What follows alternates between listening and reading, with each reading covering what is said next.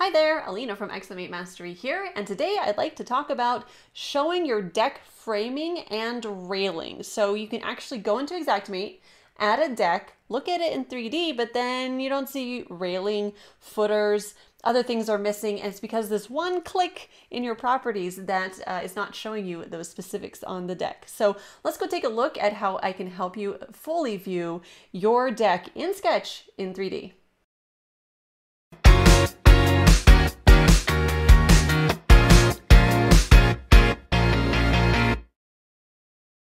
So I've had a couple people reach out about this issue. You may be thinking, what do you mean, Alina? What are you talking about not being able to show your framing? Let me just illustrate this for you. So I've added a deck here, and you can go to the properties of that deck, and you can go down to construction, and you can add framing to the deck. You can add railing and footing. So I'm going to show you all of those. Just turn them all on. I'm not going to go into the specifics. You can change all of these settings. It's very crazy how detailed you can get.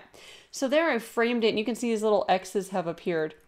When I look at that in 3D, however, it's just a flat plane.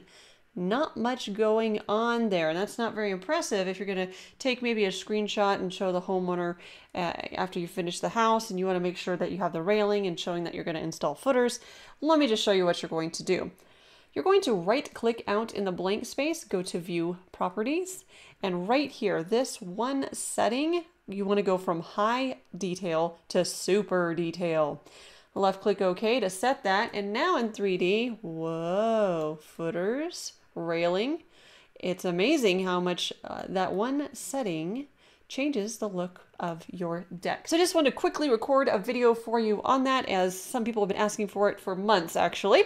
My name is Alina Wilson with Xactimate Mastery. Hope you have a really great week in your business, and I'll see you next week.